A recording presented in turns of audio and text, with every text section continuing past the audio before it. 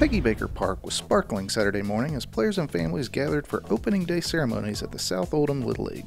League play is for ages 4 to 16 and includes t-ball, rocky machine pitch, as well as senior, minor, major, and junior leagues. Registration includes a hat, shirt, and pants for each player.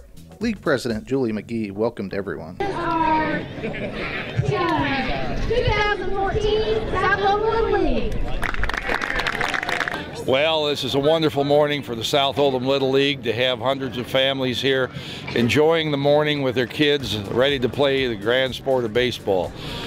We love the way the community has come together and cleaned up these fields. They have 6 fields here.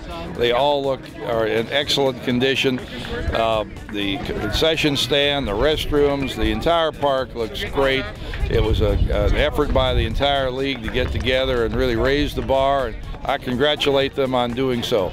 It's a wonderful morning in Oldham County, and I know everyone's here expecting to have a good time, and I'm sure they will.